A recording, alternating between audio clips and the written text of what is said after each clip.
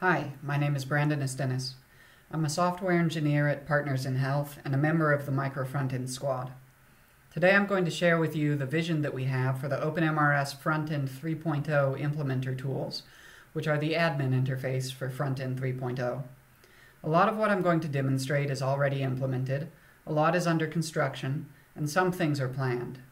But I think this should give you an impression of the kind of power that the front-end extension system makes possible. Okay, I've logged in as an administrator, so I see a special little button in the corner, which I'm going to click. This is the Implementer Tools interface. Immediately it shows the configuration of the application. I'm going to change the color of the buttons. Some helpful info is displayed to the right. Note that this isn't a real config option, it's just for example here. How about pink? Well, there it is. Clearly this was a grave mistake, so I'm just going to go back to the defaults. I can also configure extensions on this page. I see that there's a slot called Buttons. Let's say I want to remove the patient registration link.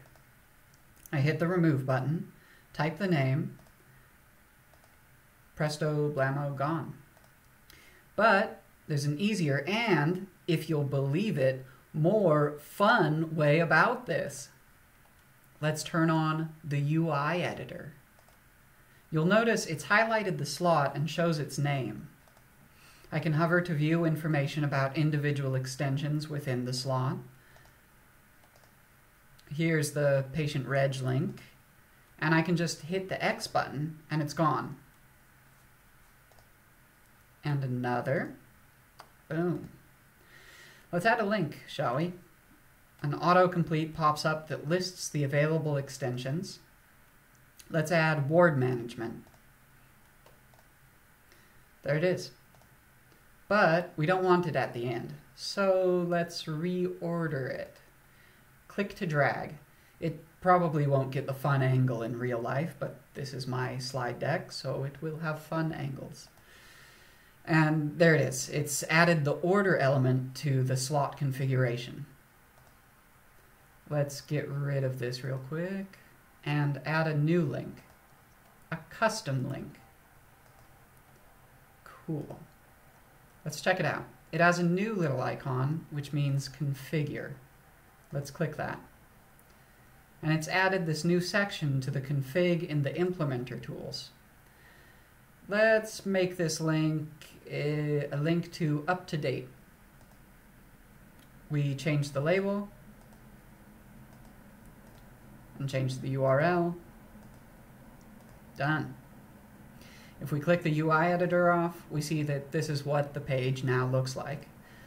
Okay, but this is just local to my machine. So to share it, I can download the config file.